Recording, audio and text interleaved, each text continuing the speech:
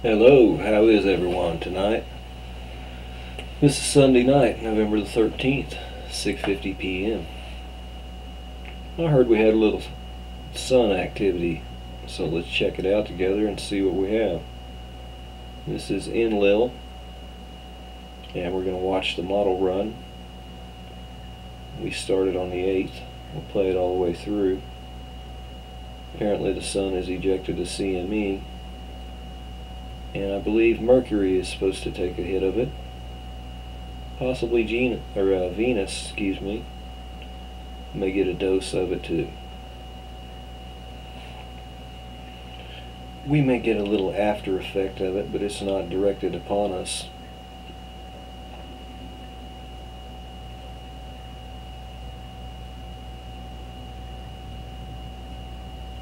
And as it looks like, according to the model, it should not directly affect us.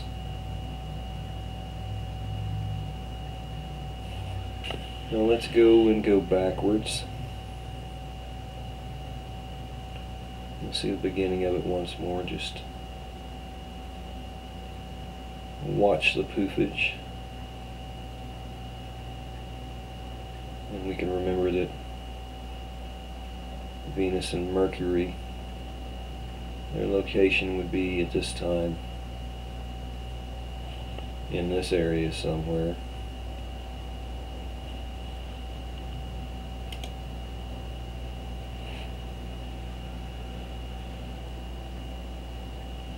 And we'll go and we will see what the projection is.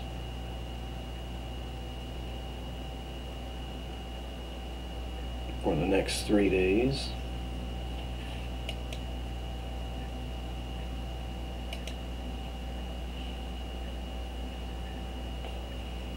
According to them, the 3-day forecast is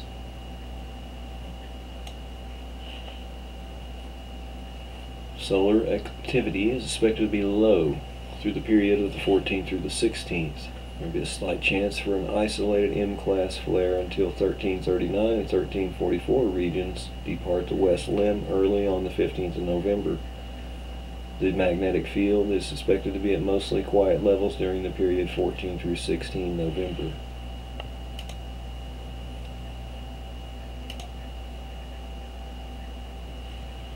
Well, according to them, the one that we're already absorbing, this one here that it has erupted and let out, we should not really have a major problem with it. We just have to see. We have no storm activity,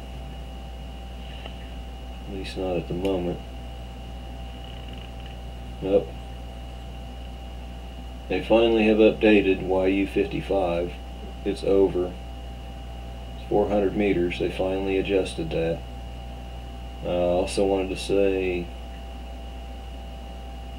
someone said YU55 be coming back around the sun. Not anytime soon. From what I understand, it'll be about 2015. We'll see. We'll just have to see, won't we? Mercury-directed CME. Significant coronal mass ejection blasted away from the sun's eastern hemisphere on November the 12th. Analysts at the Goddard Space Weather Lab say the cloud will hit Mercury on the 13th, which is today, at 1800 UT, plus or minus 7 hours. You can click your link for a CME movie or forecast track, which we saw a little model. It's a picture of remarkable activity. Picture taken by Stephen Ramsden of Atlanta, Georgia. There haven't been any strong solar flares in days. Nevertheless, some impressive activity is underway on the sun. For one thing, an enormous wall of plasma is towering over the sun's southeastern horizon.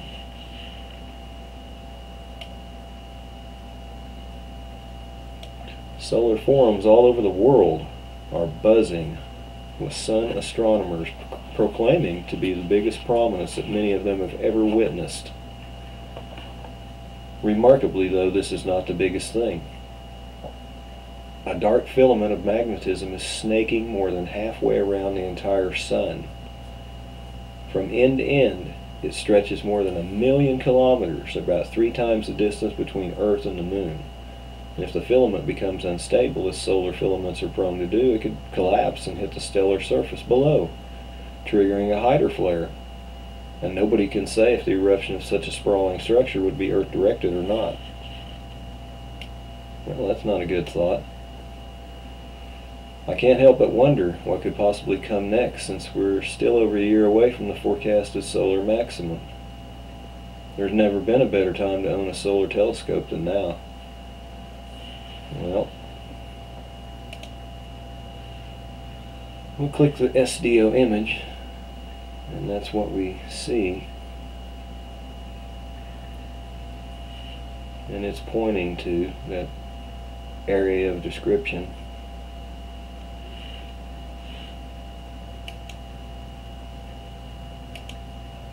Over here, you can go over here at Secchi, and we can run this on the 11th, and it plays through, and you can see something's building up. You know, it's getting ready to roll over into the 12th and blow it out.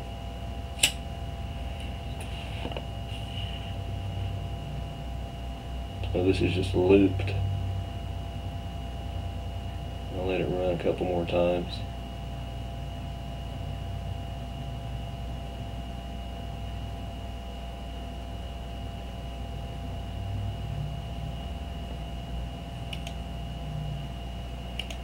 And now I'm going to go over to Soho.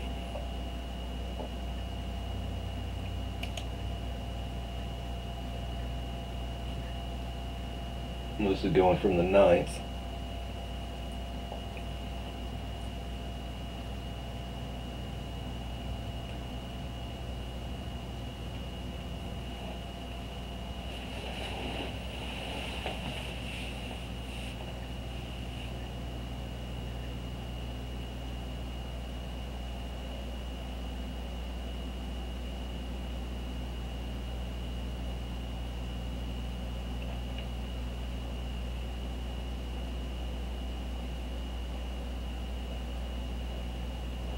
Into the 11:11.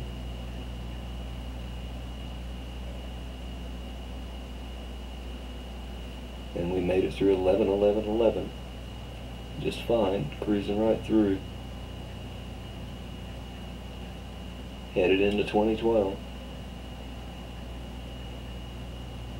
See how this plays out, takes shape.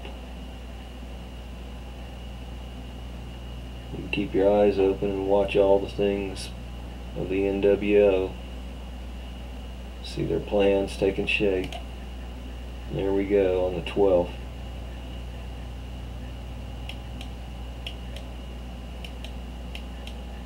Blew a good one out.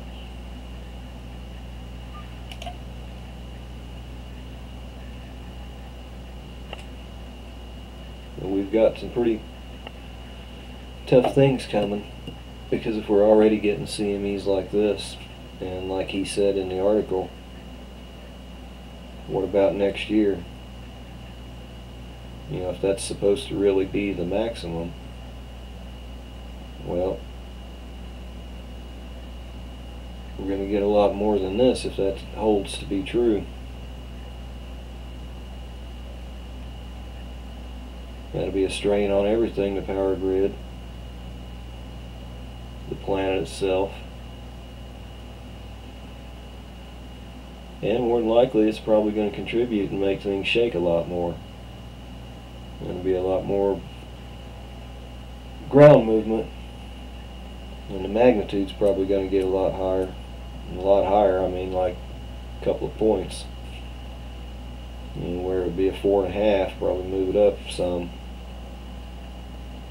5.5, 6.5 or something. And then we've got alignments to play into that. So we've got some things coming up in the future. Let's see what is our latest earthquake situation. According to the USGS, right now it's lower 4s mainly. Nothing in the big higher 5 region. 4-9 in Banda Sea near south coast of Honshu is a 4-8 in Japan.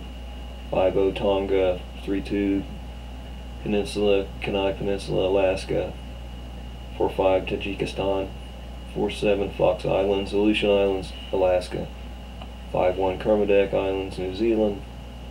4-7 Kermadec Island region. 4-8 Southern Iran. 4-6 Eastern New Guinea, Papua New Guinea. 3-3 Hawaii. Here I am. 3.0 Aftershock, Oklahoma. 2.5 Central Alaska. 4.6 Southeastern Iran. 3.4 Virgin Islands, which is getting peppered. 2.7 Baja California, Mexico. 2.7 Virgin Islands. 4.8 Kermadec Islands. 3.5 Virgin Islands. 5.1 Southern East Pacific Rise. 4.9 Alaska Peninsula. 2.6 Southern Alaska. 3.4 Virgin Islands region. 2.6 Southern Alaska. 4.6 Molucca Sea, and here we come with the peppered assault for the Virgin Islands.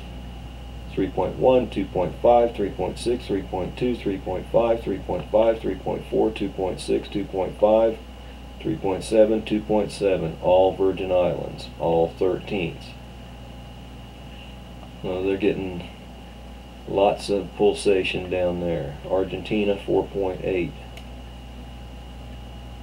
You go up into the 12th. Virgin Islands 3.4. Nepal border region 4.2, 4.9. Virgin Islands region close to a 5. 2.7 Central California, 3.3, 3.3, 2.5, 2.7, 2.7, 2.5, all in Virgin Islands region on the 12th. 3.0 Baja California, Mexico, to 4.2 Virgin Islands region, 2.6 Virgin Islands region, 4.6 Indonesia, 3.0 Southern Alaska, Long Valley area, California 2.5, Southern Greece 4.6, Eastern Turkey 4.6. 2.7 Northern California, Kenai Peninsula, Alaska 3.9, 2.9 Baja California, Mexico 5.0, offshore Sucre, Venezuela 2.8 Puerto Rico, 2.7 Southern California, 3.3 Southern Texas, 2.8 Baja California, Mexico, 2.8 Baja California, Mexico, 2.7 Mona Passage, Puerto Rico, 3.2 in Utah, 3.0 Virgin Islands region, 2.7 Baja California, Mexico, and then so on. You can see Southwest Indian Ridge, Taiwan region 4.8, and the 5.0 in the Indian Ridge. And there we are with another 2.9 aftershock. The magnitude here has dropped down in the aftershocks. Next weekend I'm going to drive down to that area and I'm going to look around at where those oil sites are located, and I'm going to see who owns them all, and I'm going to talk to some people, and I'm going to get the general pulse feeling of what is the thoughts of the people on the ground that you don't hear about on the news. And when I find out what I find out, well, you know me by now. I'll tell you the truth of what it is. So,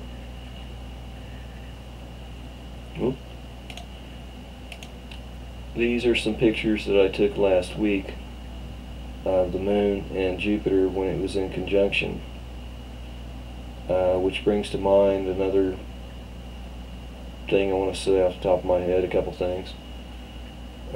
Jupiter is not planet X. Not. So that's just the way it is. And Zeus, he was not a good guy. He was not good. Well, there's another picture. I just have it a little bit more blown up. As with that one, I think I shot them a couple of days apart, like back-to-back days.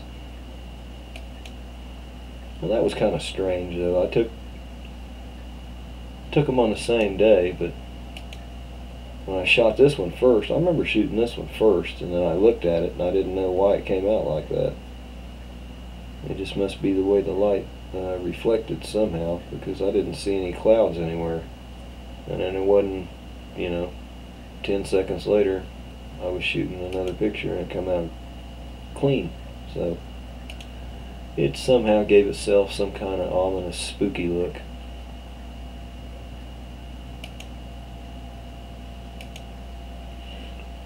So we'll have to watch the CME. I don't think we'll have any problem. It's not directed upon us. We shouldn't catch very much from it. We're already absorbing what we got last time. And as far as the earthquake activity is, well, we're just going to have to see. And we made it through 11-11-11, no problemo. And I think we'll cruise like I'm looking at right now into 2012. All these dates, we blew right through them.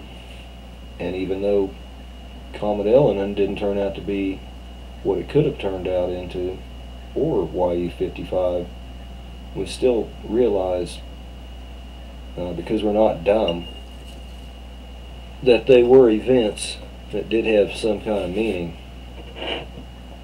and they were things that we were meant to see.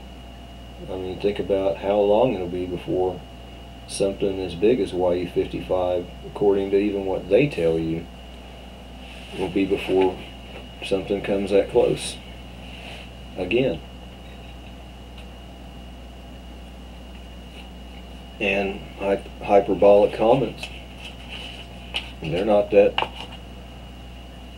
frequent. Comet Elenin was a special one, so they were placed here for some reason for us to pay attention to, even though it didn't cause a catastrophe. It was somehow something we were supposed to be watching and notice. And so that we're now on the road map into 2012. And there'll be highway markers along the way, signs and wonders, and that's what they're like. They're like highway markers that tell you how many more miles before you get to where you're going. And we're going to have to figure out the highway markers as we go, so that we know everything is fitting together or not. Even the bad guys have their own timeline, but their own timeline still has to fit in God's timeline. You understand? Timeline within a timeline within a timeline. All these different ones run together, but they all fit into the overall one, which is His. So I'm going to go outside and do a little star watching, see what I can see, and come back in, watch a little bit of that football game between the Jets and the Patriots. It should be probably an entertaining game. Brady against Sanchez. On that note, I'm going to let everyone go. I'm working on a couple things for you all, some subjects that I haven't gotten back to as timely as I wished that I had. It'll just take me a little while longer to put them all together, but it's something that I certainly enjoy talking about, I know quite a bit about, and I believe it's important that everyone knows and understands. So I'll keep it under wraps until I'm ready to bring it all out. God bless you all. I hope you have a good Monday, the beginning of the work week. It's not my favorite day, but it has to be done to get to the end of the work week, doesn't it? So I appreciate all your messages and your videos and your support.